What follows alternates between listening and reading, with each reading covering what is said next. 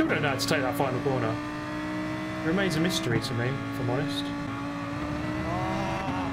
I'm going to go to last here, Jesus Christ. No!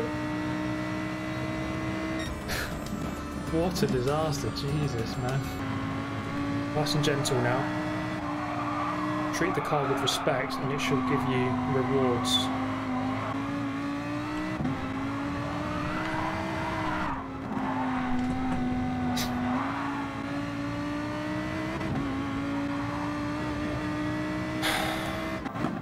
I'm never going to drive this car again. Just Lambo things. Anyone can drive this hunk of shit is actually has my full respect. Hello viewers, Super GT here. So you could see in a recent live stream I was having an absolute ton of trouble with this Lamborghini Huracan. I said I wouldn't drive it again, but here I am, putting myself through torture to drive it again. And just before we get going on this video, I just want to let you know about this tournament that I'm going to be taking part in over the coming weeks on RaceRoom Experience on the PC. Porsche have actually invited me to take part in it. Porsche Community Legends it's called. I'm going to post all the information in a pinned comment down below if you want to take part. But you could win some Fanatec equipment, in-game prizes, racing against some factory drivers from Porsche. So good stuff. If you want to have a look at that, definitely have a look at the pinned comment down below. It should be good fun actually. I've actually not played too much RaceRoom, but it'll be good to get into a different sim and see what it's all about. But we return to Fuji for a twisted adventure of death and near-death, well, death and near-death experiences, but hopefully, eventually, some success in this car. I kind of declared on my live stream that I would no longer ever drive this car again because it's just so horrible to drive. It really just wants to spin out on any given corner. And I find myself here a few days later going through the motions of trying to get good. Now I thought I'd do a first race here, started 10th, already up to 9th, and just tried to get good basically. I didn't want to back down and let the car defeat me.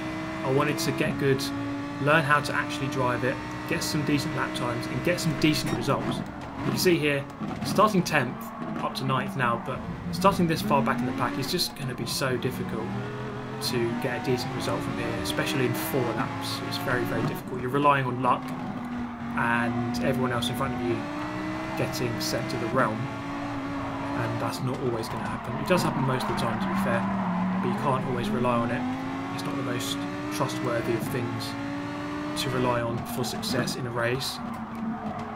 So I thought I'd do this race first, just to really warm myself up once again after my previous endeavours on the live stream. This was a couple of days later.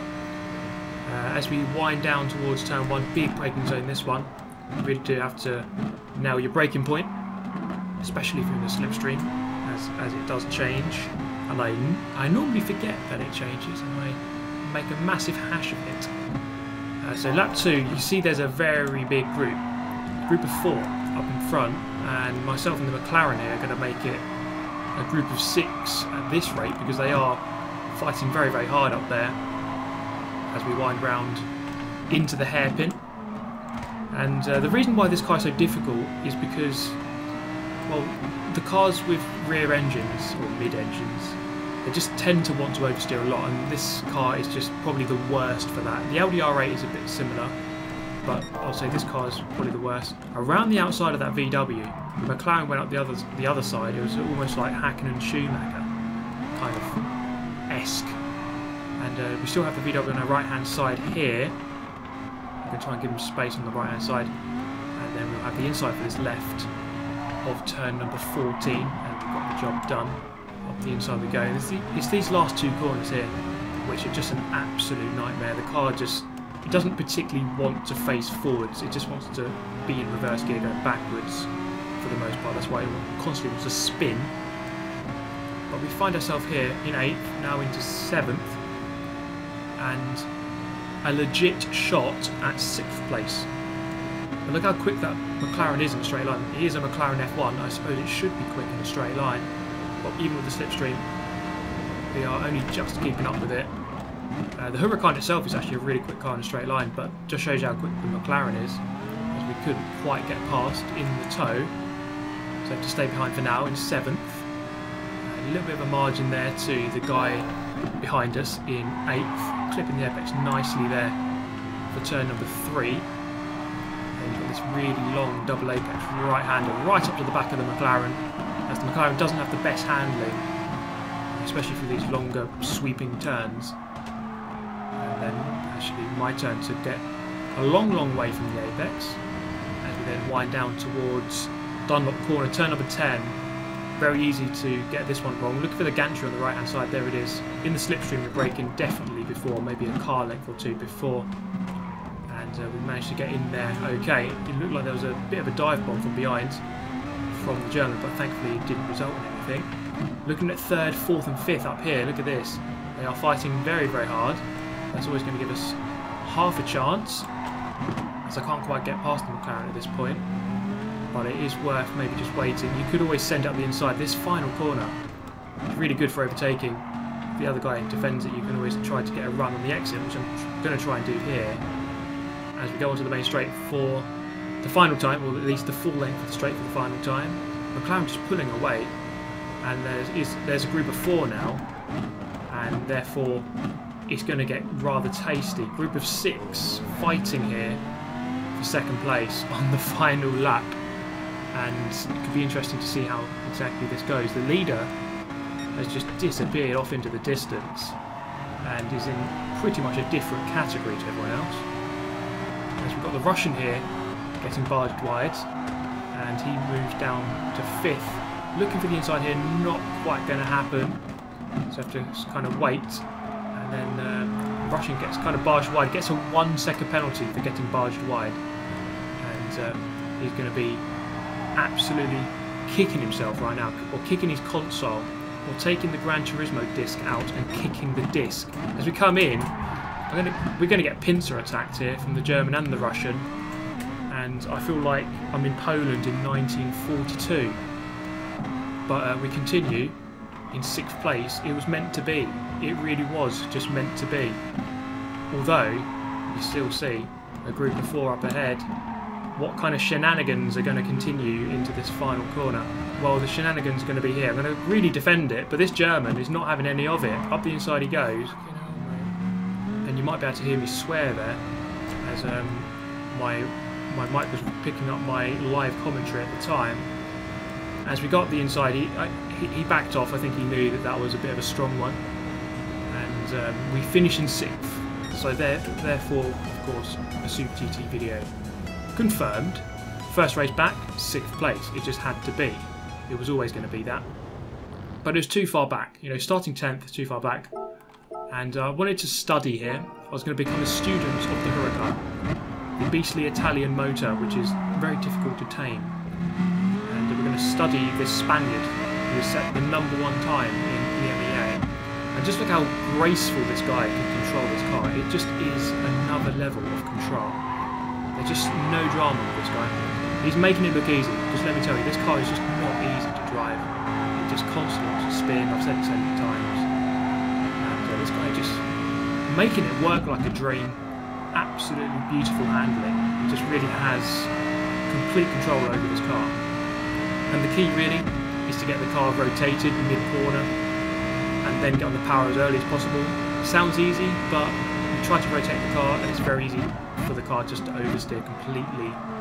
And it's just getting that fine, delicate balance correct. And this guy has obviously got that down to a T. Absolutely nailing it right now. Do the final sector, 3rd gear for that corner. That's probably something I could do. I was going down to 2nd, I think. And through turn number 15, fairly narrow. Look at this line though through the final corner. Really narrow. Just keeps it really pinned on the apex, so no need to go out wide to get a good exit, because it just gets the rotation and minimises the distance travelled. So he gets a really good line, and that lap there is going to be, as we come onto the line, it's going to be a 37.4. There it is. and that's a second quicker than what I managed on my previous qualifying lap. And normally I'm pleased to be 1 second away from the #1 time. You can see it there, 38.4 my time. But I want to go in, I want to improve, and I want to try to eat away into that 1 second. So normally, yeah, I get to 1 second away and I'm kind of happy with it, and then I kind of leave it there. But you can see there I'm qualifying 10th in the race, so obviously it's not good enough. I need to be qualifying higher up on the grid than that. Therefore we do need to get that 0.4 down, ideally to maybe a 0.2 or a 0.1, even a 37 if possible. I think I could get a 37 if I absolutely nailed a lap, but time trialling is not my strength, I would say that. I perform a lot better in the race, normally moving forward when I'm not bottling it, but the time trialling is just something I'm going to have to get better at. It's just the patience. I don't really have the patience. I can do 2-3 laps quite comfortably, and then when I'm having a long session of anything more than 10 minutes I just get bored and I can't be bothered to do it anymore, and then I make a mistake and I'm like, screw this lap, I'm quitting. So that approach certainly has to change if I want to get good at time trialling. But on this occasion, specifically getting good at time trialling in this very car around this very track, which is a difficult combination, it must be said, especially this final sector. I'm sure many of you would agree.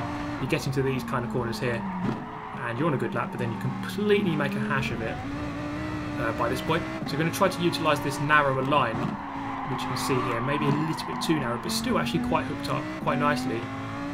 And we don't have any reference here, so I don't know how quick this lap is going to be, but we crossed the line. So our quickest is 38.4, this is a 38.6. Not too bad, given that was just our first lap on this new session. So we have a good reference there to try and beat. We need to go 1/4 of a second faster than the 38.69 there, and we should beat our previous record. And something else that I kind of noted that really does hinder me personally, and it may well hinder you too, is just constantly looking at the delta. So that little number just above the rev gauge, it's got the little blue triangle and the red triangle if you're going up or you're going down. So it just tells you how quick you are compared to your fastest lap. And it's just constantly looking at that and thinking about it, which is a distraction. I suppose ideally you just want to be focusing exactly when you're braking, accelerating and turning. You don't really need to know much else on the time trial, except for when you cross the line and see what your lap time is. But I think it does put some undue pressure on when you're 2/10 up and you know that you can improve your lap, and then you get into the final corners and then you completely blow it because you know that there's some pressure on completing that lap. But there you go. I'm sure there are strategies to work around it, maybe just putting a piece of tape over it so I can't actually see the delta. That could possibly help. But we'll see how this lap is, because it is going to be slightly quicker judging by the delta. In fact, yes, we are going to go 1/4 of a second or more quicker. So as we cross the line then, second lap, 38.393, so just shy of a 4, a couple of hundredths quicker than our previous record, so that's good. Now you can see here, 21.5 minutes later, I still couldn't beat my time. So we got down to a very good time quickly, but you see just how close it was. I was getting consistent. So even though I wasn't getting the pace, the absolute speed, I was getting the consistency. And that's also a very useful thing to learn in time trialling. You see the laps there, a lot of 38s, low 38s, mid 38s, a couple of 39s when I got one corner or two wrong. But the consistency was improving, and that is always a good thing, because in this car it's so easy just to make that one mistake and it can ruin your race completely, and therefore you want to minimise those as well as getting faster. And a couple of laps later, on lap 14, going a little bit quicker then, 3.26. So just chipping away half a tenth here and there. So at this point it's taken 29 minutes to go 1/10 quicker. And at this point, you can see it here, I'm nearly a 1/4 of a second up. So I could do a 38.1 here if I just do the final sector as I've been doing it before. Unfortunately, I braked just a tiny bit too early, just really of a fraction of a second too soon, and we get ourselves a penalty for cutting that chicane. And boom, we end that session there. Half an hour was pretty long for me. I rarely ever do that long in a time trial. But that is what it takes to just chip away those tenths, and we are therefore 0.9 away from the top in the region, top time in the region. So that's not too bad. But then, this is the way it seems to always go, isn't it? You just you jump into another session. So I backed out of that qualifying there and jumped into the race entry so that I didn't miss the race. And this lap here is going to be even quicker. So this is going to be my quickest lap around this race. Looking for that 100 ball, braking pretty much halfway between that and the 50, so about 75 before that corner. Hooking out really nicely here. So you're lifting off, digging the car in, waiting, and coming back to that second apex. Look at that shed on the right hand side, that last one. You're braking just after it. And then really hooking up, getting the car to rotate, and then powering out to the outside. And the good thing here is that I don't have the delta, because this is the first lap on a new session, so I don't know how quick I am, and it's probably a good thing. It's not something I can be distracted by on this lap. Looking for the gantry, braking just before it, I'd say, and then hooking up in first gear, really making the most of that curve. I was going to make up another word then. The most of that curve. And third gear here. I was going down to second previously, but third gear seems to really stabilise the car very nicely. And down to second here. The leader was, the number one time was flicking down to the first gear to help rotate the car, but I felt more comfortable just keeping in second, although I do go into first for the final corner to get slightly better traction and speed on the way out. So let's see what this lap time is going to be. The good thing is I didn't have a distraction. Coming up to the line, the seconds are counting up, and you're just hoping the line comes up soon. And there it is, 38.2. So I spent half an hour trying to beat the time. I quit, I joined a new session, and then boom, first time, getting the new lap times, and 6th place on my friends list of all places to be. It just had to happen. So now we rejoin, and you can see here, starting a lot further up in the grid, third place this time, and we've got the German Civil War here up turn 1, Flo Chris going for the big lunge on the leader, and I'm going to take full advantage of that and move up into second. So we continue, just try to get some good results here. A little bit wide here, as I wasn't quite sure where that German was. He was slightly on my inside, but I am just going to keep the inside here as we get swarmed by the Germans and try to hold our own as the lone Brit coming into the hairpin of turn 6. And this guy just visiting in the screen and saying goodbye as he spins out. Very easy to do. That would have been me about an hour ago. As he just says hello, but then also says goodbye and pays a visit to the barrier. And down into the hairpin then. Just going to lose control. Just a tiny mistake. And this is the difference, right? Because in practice it's so easy. Well, actually no, it's not easy. It's easier because you don't have slipstream. In the race there's obviously pressure of other drivers to worry about. You have to worry about other drivers. They're a distraction in some way. And you also have slipstream to worry about. So there are more factors to think about in the race compared to the time trial. And therefore it is easier, I think, to make a mistake in the race, as you have a lot more to worry about. This guy then serving a 1-second penalty.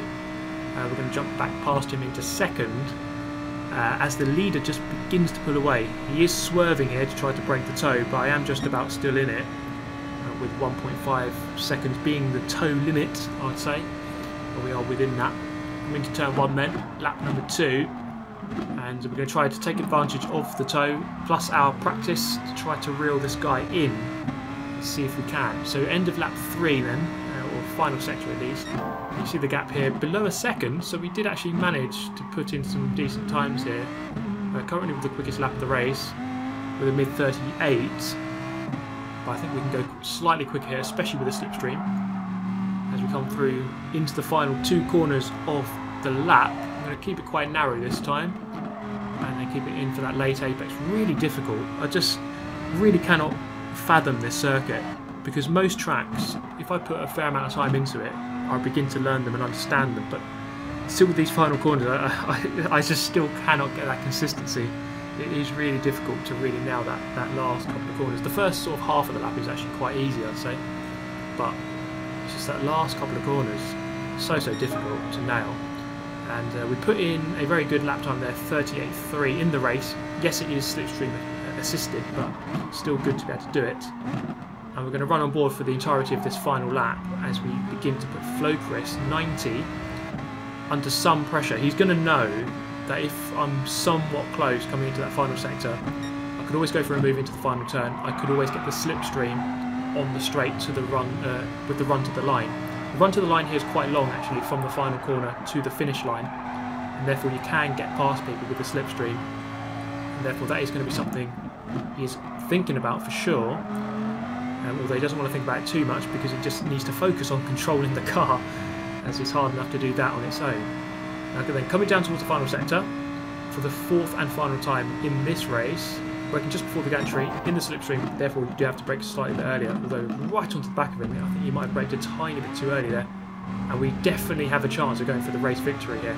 So we've gone from fighting from 10th to 6th place to now possibly going for race wins. That definitely shows you a nice transition to better results, courtesy of a good decent practice session and better qualifying result. He's going to go very narrow, hold the inside. I'm looking for the inside, it wasn't going to happen. Tiny tap in the rear end, he keeps it under control. On the exit, right behind him here, maybe too close if anything, as I cannot get the slingshot too much, but we're going to put it into the toe, pull out to the right hand side. It's going to be a drag race to the line. Can we get this race win? It's going to be so close as we come up to the finish line, and as we cross the line, there we go, it was within, there it is, 0.021, so close on the line. Unfortunately it couldn't be a race win, but I've got to take a second. You know, we were starting 10th on the previous race. To go from there to now finishing second, almost a race win, that's good. And the next race, this began the demise of Super GT. I think I probably should have stopped after that previous race, because there is such thing as playing too much and just getting absolutely burnt out and just making so many stupid mistakes. I went back to the Mark 1 Super GT at the start of the video, making all those mistakes. I went down to 10th, managed to recover some positions courtesy of these crashes and penalties. Got back up into 7th. Still not good enough though. We want to be finishing a lot higher than that. We go again. And Marky Boy here, making a mistake. Marky Boy, really fast player back in the day from GT Academy in the earlier days. Sort of on the level of Tidgney, that's kind of what you're looking at here. And he's come back to GT Sport. He hasn't played it too much, but quite quickly got back onto a very decent pace. And he wants to play ball here. We're going to go and work together. He actually races in Club 100 as well, so I know him in reality too. Although coming into turn 1, we're going to receive a tap in the rear end, and then he's going to receive a tap in every end and then get spun out. And I'm going to hold my own here in second place. Lead it with a penalty, and that may well have distracted me to try and push too hard, and then I make the mistake. So yeah, it's not really going too well at this point. So down to 5th, I'm going to try to recover some positions. The 3 cars ahead of us, none of them are Huracans, so they've got slightly easier cars to control. Although maybe that Toyota's not the easiest of cars, I'd say. The Porsche is actually a very good shout around this track, just doesn't have the straight line speed. Although if you're in the toe, then it is alright, I suppose. And here is the Porsche on the straight, and you see, well, he does have decent speed, but he's in the toe there, just about of the Swede up in second place. And there we are, going to go up the inside. I felt confident on the brakes into turn 1 in this car. Turn 1 was actually alright. The first half of the track I found fine. It was just the second half, which is a lot more difficult. And crossing the line there, recovering to 3rd, salvaging a decent result, I suppose.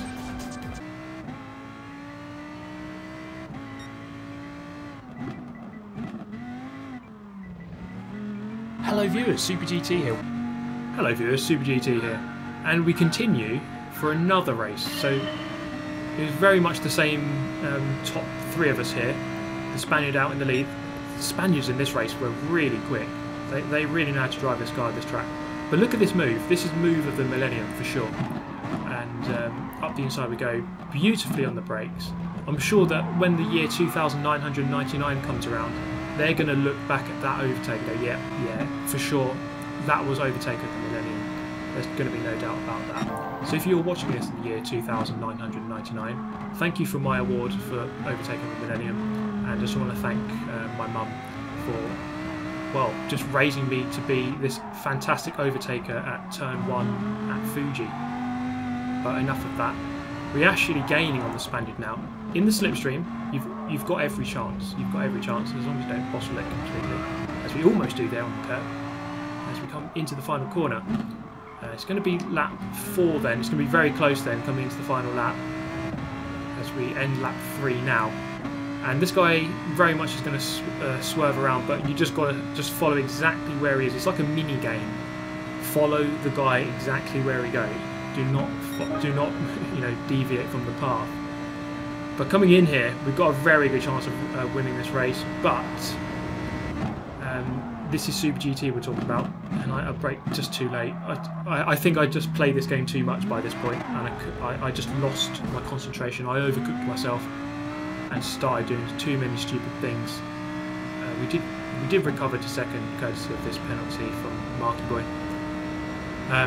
But it's very disappointing. But I did realise this, right? Okay, it's very annoying that I could have won that race, but I finished second. But at least I'm fighting for the win, you know. That's a good improvement. Before I was fighting for 5th or 6th place at best. But this time, you know, at least I'm fighting at the front. That is a good problem to have. Now we got a Russian thrown into the mixer this time, and I was counting on ghosting happening there. It didn't, and my gamble backfired, and I ended up off the circuit on the grass in 11th place. So these races is pretty much going back to how it was in the live stream of absolute catastrophic disaster over and over again. And this is the last straw. This was the final straw. You can see this guy behind was about half a second behind, and therefore I'm minding my own business. He's nowhere near close enough to go for the move, except is he? Because he goes for it and I get a 3-second penalty for getting dive bombed. Okay then. So we accidentally managed to find the main menu, and that was the end of that. Although at least I thought it was, because I really wanted to just get that race win, and I thought I'd do it here. This is a lower level lobby, to be fair. My SR went down, as you can expect from the rage quit. I thought, you know what, this is a good opportunity just to bring home a race victory. At the end of lap number 2, we're a good comfortable 3 seconds ahead with 2 laps to go. Should be fairly comfortable. And well, Gran Turismo says otherwise, because I came through this corner and I met my fate on this auto spin curb, and at this point it was a very, very sad tale of what could have been a good triumph, but it just turned out to be a tragedy, as I end up spun into the barrier, reset on the circuit, and I had just basically had enough. And the game wanted me to finish 6th. As you can see here, I got demoted to 6th place, and there was a massive gap back to 7th. I would have finished that race in 6th place. And it was just, it's absolutely fixed. This game is cursed for me. It really is. But there we go. That was quite a fine adventure. It really was. It was a story of trials and tribulations, a real roller coaster of emotion. And it went every way, left, right, up and down, whatever, you name it, it went there. But that is all from me. Thank you so much for watching. Thanks for making it this far into the video. I hope you enjoyed it as always. Take care, and I'll see you next time. Goodbye.